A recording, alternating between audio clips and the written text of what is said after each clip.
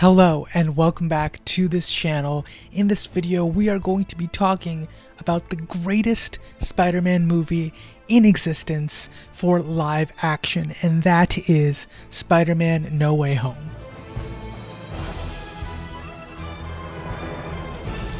To be honest, this film is very likely to be better than anything else that has come before it in terms of the live action adaptations of this character. And I say that knowing full well that for pretty much my entire life, the best Spider-Man movie that I've always cherished is Spider-Man 2 with Tobey Maguire. And today, in this day and age, I am very much considering that this new Spider-Man film is even better than that and might take the spot at #1. Now, I haven't made a personal final decision, but I must say that probably objectively, this film can easily take the top Spider-Man film slot, and is also in the upper echelon in terms of Marvel MCU films.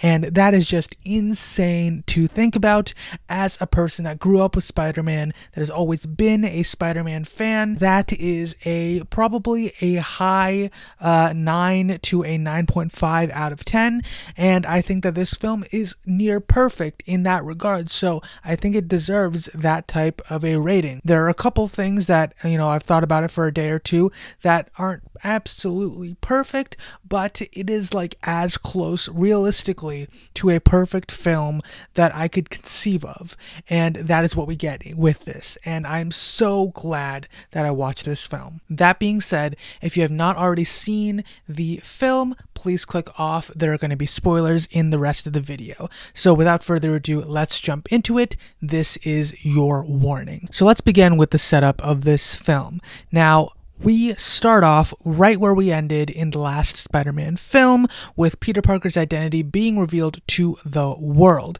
So we have Peter who's freaking out. He's got to help MJ, who's kind of being mobbed by these random New Yorkers, being like, oh, do you know him or whatnot? And, from there, they like swing around the city. Ned calls them, and things are just starting to go to hell because of this. And we have what is probably the most awkward scene following this, which is the scene when, they all end up at home, and there's the whole conversation with Happy and Aunt May. I didn't like this part of the film. This was like an awkward beginning moment because it was like something new, and also it was very awkward because they were like abruptly ending this kind of relationship that we had that could have been really cute or could have been really nice, and they just weren't having any of it. So, it wasn't really necessary, but it happened, and it was like this awkward breakup, which I think was partially intentional, but also like it kind of took you out a little bit at the very start. But that being said, it's like a minute, or like it's not really a big part of the film here, so I kind of give it a pass because everything after this is pretty spot on. Now, we actually get into the setup here where all the kids, we got MJ, we got Peter, we got Ned, they're trying to get into college. And unfortunately, because of the involvement with the whole Mysterio incident, there is this kind of stigma around them. There's a lot of negative press, and there's a lot of confusion as to what exactly happened in that story in the previous film. And as a result, all these different schools are automatically rejecting Peter Parker and the people closest to him. And as a result, none of them get into the schools of their dream. And unfortunately, none of these three highly intelligent individuals who are supposedly all capable of entering MIT, because that is kind of the implication here, that they're actually qualified to go to MIT, is that none of them think to actually talk to admissions after this and, try and get a chance at a potential shot even after being rejected. And I don't know, I just thought that was a little odd, but then again, you're just getting out of high school, right? You don't really know what the rules are with college admissions because it's very vague and no one really prepares you. Guidance counselors do not teach you what you're doing for college, so maybe it's partially that also because they're not very helpful, and you're just kind of thrown into this area where you're, applying for schools, don't really know what's going on, and you just kind of have to figure it out, and you think, you got rejected, that's the end of it. For the most part, most kids are probably in the same shoes there, but, if you're intelligent enough to be going into like some of the highest ranking schools, at least in the country or whatever, you should be able to ask some more questions than that, as opposed to what Peter does, which is go and see Doctor Strange. Now, this is where things actually start to ramp up, and this is where, like, from here on out, like, the film is off to the races, and this is why this film is so good. Every act just builds and builds and builds, and it just, no flaws beyond this point, honestly, apart from one character, but, like, it's, like, a minute flaw, but beyond that, it's fine. It's fine. Like, it's perfectly amazing. It didn't take me out of the movie at all from here on out, and I must say, like, the entire scene with Doctor Strange is just nice, because it's like, it's not the same as with Mysterio, it's not the same as with Tony, it's different, because they're more like peers at this point, or at the very least, that's what it starts off as, and Doctor Strange kind of sees him a little bit more like an adult than he really is, because, well, they saved the universe together. And if you're going to do that with someone, you know, you don't got to treat them like they are above you in terms of status, right? He is not Sir, he's just Steven, man. Like, they're on the same level, same wavelength, and then he realizes that Peter is being an absolute stupid person, and, you know, he doesn't give Strange all the specifics here, but also Strange is being a little bit of a bullhead here, and he doesn't just stop the spell, which is weird. Like, you would think that if you were casting a spell, you could just cancel the spell there, but perhaps this is just, it's a complicated spell. Once you start it, you have to go through with it, and making changes is just destabilizing, right? That's what seems to be the case. But also potentially, like, Steven just doesn't feel like stopping the spell for some reason. Perhaps that fits. Perhaps that also fits here. And I like this, like, feeling of being unclear as to what exactly goes awry here. Like, clearly it's Peter's fault, but, I mean, does Steven also share some responsibility here? Yes, because Steven immediately just says, alright, let's figure it out, let's do it right away, and he doesn't ask any questions, and he just assumes that Peter has done, like, everything beforehand to, like, make sure things, like, this is the last resort or whatever, but he doesn't actually verify that. He doesn't ask any questions to figure out what specifically Peter wants, because Doctor Strange is like, you know, it makes sense. He just wants everyone in the world, including myself, all the Avengers, everyone that has known him and loves him, to just forget that he's Spider-Man. You know, that sounds like a wonderful idea. Let's not ask for specifics. Let's just jump into it. And so, you know, definitely, in my opinion, Strange is a little bit responsible for what happens here as well, but Peter's also being an idiot. So that's just kind of where we're at. Going back a little bit. Let's go back a little bit. And I think it's a little bit before this where we meet a certain character that people have been saying was in this movie, but I didn't believe that he was actually in this film. And that is Matt Murdock. Now,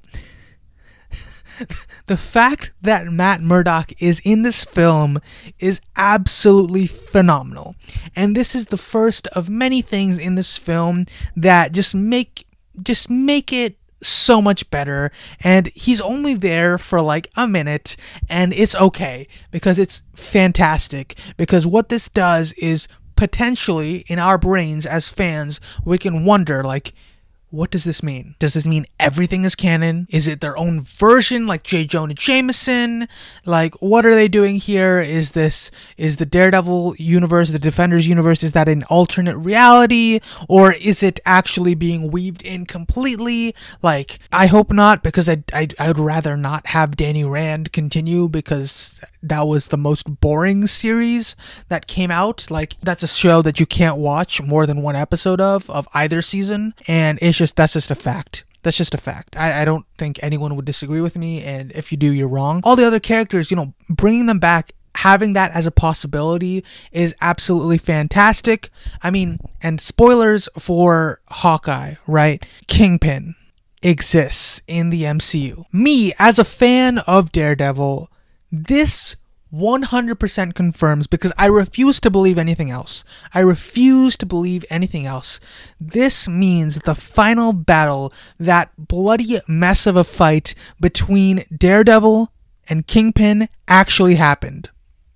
With him dressed in black and Kingpin dressed in white, covered in blood, that three-way battle with Bullseye, like that happened. There's nothing that anyone can say to tell me in this moment that that is not facts, that did not happen in the MCU. It did. Okay, and I will take it as such until Kevin Feige tells me I'm wrong. And even then, I will just be angry at Kevin Feige because that needs to be true. It has to be true, and that is what this scene does. And of course, we know Matt Murdock has his abilities because a rock gets thrown in the window and Daredevil catches it. He just puts out his arm right in front of Peter's head and catches it. Peter just says to him, like, how did you do that? And his response, because this actually somehow answers the question, I'm a very good lawyer. I'm very good at my job. That's what he says. He's like, I'm not going to give you a proper answer, but also, clearly me being a blind lawyer, like, if I'm just a blind guy, I can't catch rocks randomly, but me being a blind lawyer, it makes all the sense now, of course, that I can just catch this object randomly. But hey, it's great. It's wonderful because we get to see, like, oh, he's being big-brained about it. They're nodding at his abilities. He is there. He is the Daredevil, and that is just phenomenal for me as a fan of this character. All right, let's talk about the Nefarious Five. Yes, you heard me right. The Nefarious Five. There are 5 villains. It's not the Sinister Six, okay? We are going with the Nefarious Five. There's no other name that I think fits better here. Possibly there is, but, for this purpose, for the video, it's the Nefarious Five. All right, and I say the Nefarious Five because we have Green Goblin, Dr. Otto Octavius, we got Sandman, we got the Lizard, and of course we have Electro. There is a scene here when Green Goblin walks in to the basement of the Sanctum Sanctorum, and we have all these people in the same room. Everyone else is caged up, and Green Goblin also gets caged up in a second, but we have this amazing moment between Flint Marko, I'm pretty sure it's Flint. Yeah, I'm pretty sure it's Flint. We have Otto Octavius, and we have Norman Osborn. They're just talking. Otto's like, how the heck are you here? How are you alive? Right? How is this happening? And then Sandman's like, how are both of you here? You're both dead. What the heck's going on there? It's just interesting. I don't know. Sandman's the only one that's living here. Like, he's the only one alive, but I like to think that, the stakes are a little bit different. He's gonna die. I'm just going to say he's going to die. But they have this very, very cool continuity type of moment here because Otto and Norman seem to be somewhat familiar with who each other are and, like, their work. And it's something that we don't get to see in the Tobey Maguire films, but it adds more continuity and a little bit more world building into that universe. And I am all for it. It's awesome and it's lovely. And it just adds an extra dimension to the story that we've already seen. It adds an extra layer and does something new. I will talk a little bit more about the 2 of the main characters, or the 2 main villains that I would say from the Tobey Maguire series. It's Otto and Osborn. But first, I do want to talk about the scene that happens pretty soon after this, and that is once Peter finds out that everyone's about to die if they get sent back. Peter's like, let's not do that. That's not okay. And Strange, in some ways, Strange is actually correct, I would say, because infinite possibilities, infinite universes, infinite everything. These 5 people, or 4 people rather, dying, it doesn't mean anything because there's probably a reality out there in which they didn't die. So, and also when you think about, like, potentially things from other shows, like Loki, like, you don't really know what's gonna happen, like what does it really mean? Is that just a branching of the timeline if you save them? Like, it's going to be one version that you saved them, one version that you didn't? Like, what's going on there? We don't really know. Or does it actually fundamentally alter the universe with this spell? We're not sure. The indication here is that to Doctor Strange, it doesn't matter because infinite possibilities, man. And to Peter, it's like, I don't want these people to die. That's kind of screwed up. Let's not do that. And so they have to fight. They have to fight, and they go into the mirror dimension, and this is when things get crazy, because this is a moment that shows Peter's intelligence, which was highly necessary for this Peter Parker. And I say that because the other 2 Spider-Men, you see moments of their intelligence a lot more, or a little bit more. I mean, Peter is studying under Otto Octavius in Spider-Man 2 for a little bit, and on top of that, like, you have Andrew Garfield, who is basically like, developing his own web fluid. I believe he also creates the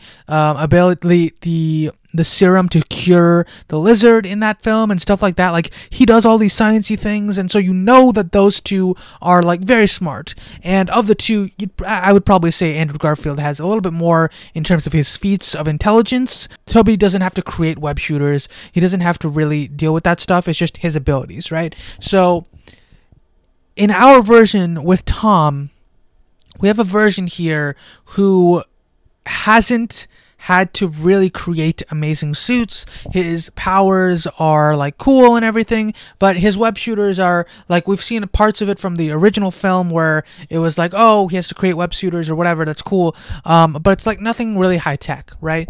Or it doesn't seem like it's like the final form of a web shooter, right? And the web shooters that he has, the suit that he has, everything that he uses in battle is Stark tech, right? So having him use his brain in this fight with all these fractals basically around him, and I don't know exactly what the words were, but he was like, it's all geometry, right? Things are being messed with and manipulated by mirrors, and it's creating these weird geometrical shapes that are like typically impossible to have in the universe, and he uses that to his advantage because he has a high level of knowledge in mathematics, and so he uses his webs and is able to instantly snare Doctor Strange and steals his sling ring, which shows his forethought, and then goes back without him, trapping Doctor Strange. And I really liked that because it wasn't like they really nerfed either character here. Doctor Strange isn't trying to like completely eradicate Peter Parker. He's not trying to really stop him. He's just trying to keep him away long enough to press the button,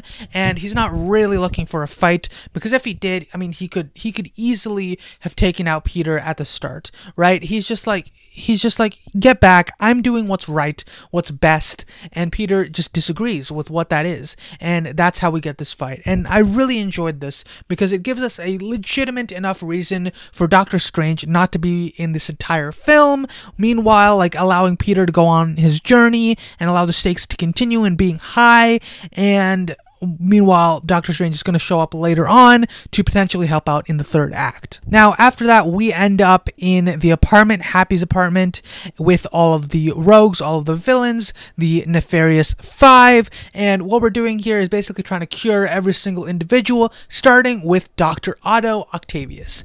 Now, they did a phenomenal job. Like, Alfred Molina coming back as Otto Octavius is awesome in and of itself, right? But then also adding another dimension to the character that I feel like we didn't get to see the first time around, that also doesn't invalidate or alter what came before. I mean, that is awesome. And what I mean by that is the idea that the voices in his head are pretty much making him go insane in a lot of sense, and that's really why he's a villain. It's so fascinating because in Spider-Man 2, it seems more like the arms are voices in his head, but it's like a conversation, and like they're not really controlling him or anything. But this film adds another dimension to that, being like, no, he's insane because there's so many loud voices in his head, or maybe there's only 4, but it's very loud, and he's always hearing things, and as a result, he has gone mad, and it's like he can't be peaceful, he can't have a moment of rest because of his arms. Peter cures him. Peter cures him also with the help of Norman Osborn, which is very interesting, but he cures him, and immediately Dr. Otto Octavius is no longer the villain. He's not a monster. He never was. I mean, the main thing here was that he lost everything in the last film, and all he really wanted was to finish his work because he had nothing else left. He needed money and all of this, that, and the other, but like, he wouldn't have done that normally. It's because of the arms that were messing with his brain, that were connected to his nervous system, like it was screwing with his head, and as a result, he was doing things that he wouldn't normally have done. And now that the voices are gone, now that his brain is protected by a new and improved inhibitor chip, here we are. Otto Octavius is a good guy again. He is the man that Tobey Maguire knew at the start of that film, and he is the guy that ultimately becomes a hero as a result. And it's awesome to see, because we basically get to see his arc from Spider-Man 2 again, but also extended a little bit more, and it's great. It's just, it doesn't take away anything, but it highlights new aspects and it adds to the original story in a new and interesting way. My God, I cannot believe what they did with Green Goblin Norman Osborn. I mean, wow. This man gave me chills. Again, hearing the goblin voice, seeing the goblin mask hanging there, and Norman laying on the ground as like a shell of a man, not like feeling complete powerlessness while talking to the goblin, and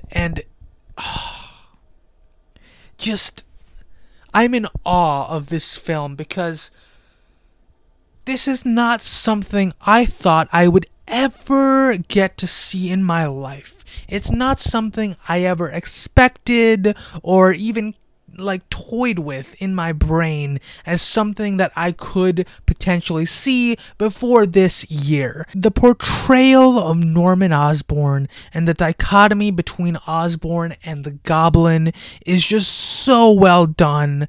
The laugh, the difference in voice. I mean, Norman is like a weak-willed man, and the Goblin is sure of himself, angrier, strong in his tone, and it is awesome. It is absolutely awesome to watch, because you are in shock, you are like in awe, you are just wondering, what is this man going to do?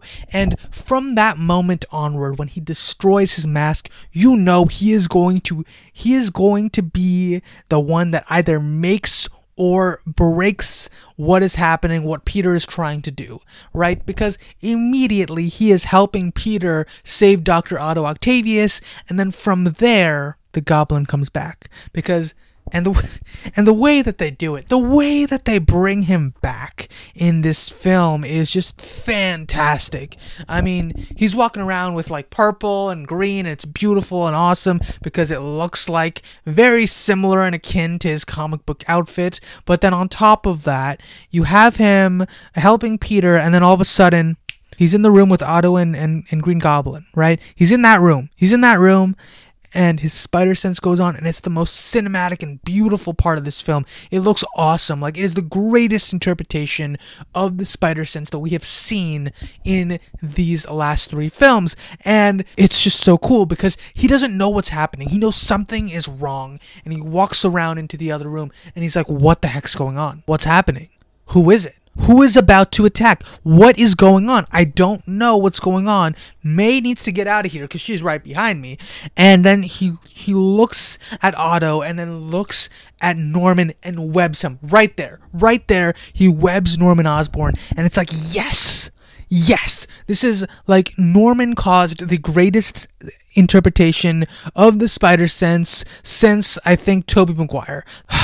Like, Tobey has some really, really cool scenes with his spider sense, like the scene with him having lunch with MJ and Doc Ock coming in. Like, that's a good scene, but like, this is so well done as well, and I loved it.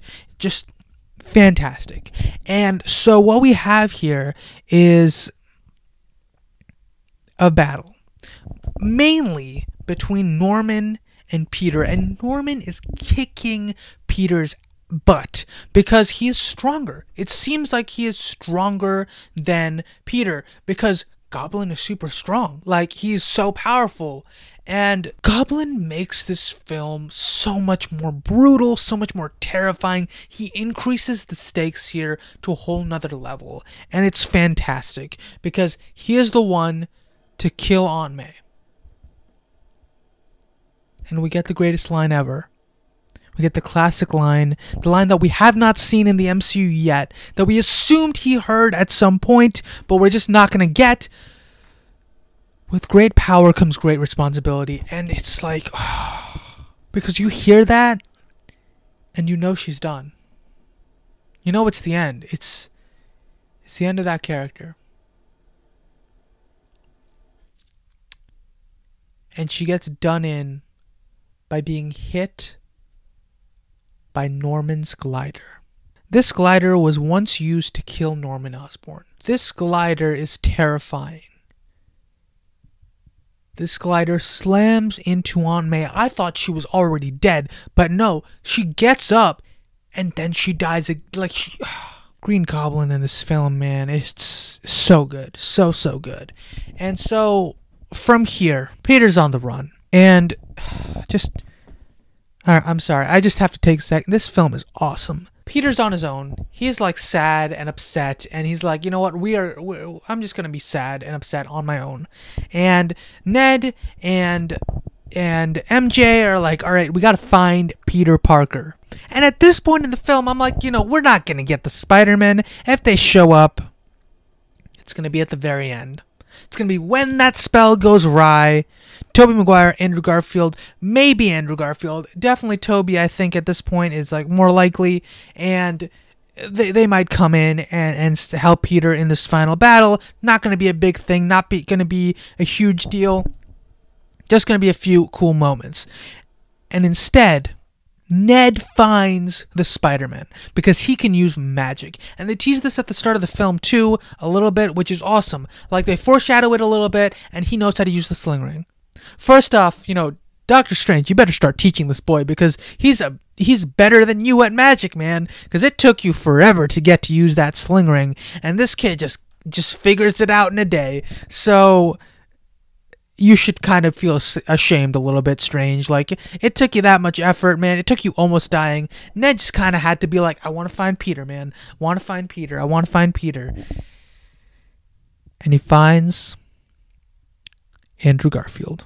It took me a minute to compute what was happening because he walked through, you see the back of his suit, and I'm like, that looks different. Like, when did Peter change? And then he takes off his mask, and it's Andrew Garfield. But it's Andrew Garfield, and he's here, and he's in there in his glory, and he has to prove that he's actually Peter Parker, prove that he's Spider-Man. It's an awesome scene, wonderful. And they do the same thing. They bring out Tobey Maguire, and I think, oh, is he retired? Like, where's his suit? What's going on? Because I honestly thought, like, maybe he's retired now. Maybe there aren't any supervillains, and he's just kind of, like, dressed in civilian clothes because of that. But no, he has the suit underneath. It's fine. We'll see it later. And it's just awesome because we get Tobey Maguire and Andrew Garfield in this film, and they're there, and you're like, oh my God. The rumors were real. They were real. And I'm like, this all my wishes have come true. Like, there's nothing more that I need here. This is amazing. This is awesome. Like, I love this. All right, now let's talk about the Science Bros scene. I mean, we got Peter. They're all chilling in the room. I thought we might get a little bit more teases of stuff that happened after their respective films. We do get a little bit of a taste for Andrew Garfield and, what MJ and Toby, how they, like, kind of work things out. But we don't really get any, like, hints at other villains or anything like that. I think it kind of would have been cool to see a little bit more there. Maybe one of them, knows and Ned leads. And, I believe Ned is supposed to become like Hobgoblin or something, and I think that would be really cool. Or like maybe it's Jackal, I don't remember off the top of my head, but he's supposed to become a supervillain, and it would have been really, really cool if they showed something like that. But they didn't. It's fine, not a big deal, but it was something that I thought, oh, maybe it would be cool to see something like that. But we get this cool scene where all three Peters are doing their respective intelligent things, and they're not all the same. I mean, Toby and Andrew are, somewhat similar because they're both capable of like sciencey things, but it seems like Peter is a little bit more of the engineering side, and like Andrew is working on like a chemical mixture, so maybe he's more like a chemical expert, or like he works more in the sciences, right? And then Andrew is working on some things on his own. So it's very cool because they're all doing their respective things, and it shows how intelligent all of them are, and it builds up. Oh yeah, Tom Holland is actually very smart. It's just like he's had mentors all this time, so we haven't really seen it as much. And I loved it so much. It was a lot of fun. And of course, let's talk about the final fight. This fight is beautiful because it's just a home run. it's a home run, man. It's like Avengers Endgame final battle levels of it's a home run. It's awesome. We get to see a couple of fantastic moments. And Flint Marco's there because we need him in the final act. He's not really a villain, but like he's coming here to attack for some unknown reason. Like I think he's just not grasping that he could just wait like 10 minutes and things would be fine. Like he could just go home and he could be like no longer a Sandman. But whatever. He's also there. But like it's so cool because you start off with like the two older Spider-Men and Tom. They're running around trying to fight their respective people. They're not really working together very well because those two have never worked on a team. And Tom is like the only one that's worked on a team before. And it's like he's bringing something new to the fold, and he's able to kind of lead the other two, and then they all kind of have a better understanding and work together a little bit better after that point. And it's very, very cool because Tom is the least experienced. He's the least experienced, but he's used to being and working with other people, and that's what makes it different. And that's what allows him to take a little bit of a different role here, in that he's no longer the kid that like people tell what to do. No, he's like telling people how to act, and he's kind of like the playmaker a little bit. And it's very, very cool because he is showing his chops as a leader, which is something that we've desperately needed to see, I think, from this Peter Parker. It's a very different angle here, and I loved it. MJ falls off the roof. And you already know what's about to happen. You already know what's about to happen. You're like, you're not about to kill MJ. Or if you do, I will be so pissed off because Andrew Garfield's right there, and it's like, what? You can't. And you're seeing Peter, he's falling down. I'm like, all right, I guess they're not doing the Andrew Garfield thing. He's not going to be able to redeem himself in this moment. And then Goblin grabs him. And you're like, didn't that happen in the original fight with Gwen Stacy in the comics? I think that like he gets stopped at some point or something like that. But I could be wrong about that. But I thought that maybe that was a comic book reference where Peter gets pushed out of the way and then he has to come down and he's too late, right? And then you have Andrew, and he comes down and he saves Mary Jane's life. And this moment is the only moment in the entire film that made me tear up, because he has Mary Jane in his hands or on the ground or whatever. He like saves her life and is like, "Are you okay?" And she is. And he starts tearing up because he's remembering what happened to Emma Stone, to Gwen Stacy. And it's just it's so cathartic as a viewer to see him be able to save MJ's life. And it's just like, wow, I'm so happy. I'm so happy for you, Andrew. Like, you needed this moment, especially after what you said about how you got angrier and you got more aggressive and you stopped pulling your punches. And maybe now you can heal. Now, Doctor Strange is here, he's like holding up the portal or whatever, trying to save the multiverse or whatever, or is trying to save the planet basically from being overrun with people. And we have a final fight between Green Goblin and Tom. And you know what's coming. You're like, is he gonna kill him? Is this a real death match? Is that what's happening right now? And it is. For Tom, it is. He's about to kill this man. He knocks him down. He beats him and beats him and beats him to a pulp. And he's on the ground. And he grabs his glider. And in this moment, I'm like, oh my God, the disrespect that he is showing to Goblin right now. Oh my God. He is about to kill this man with the glider again. And you're just like, oh, this is about to happen. Oh my gosh. I was not ready. I am not ready for this moment. And then you see Toby and Andrew look at each other, and Toby jumps in and is like, no, don't do it. I understand, but don't do it.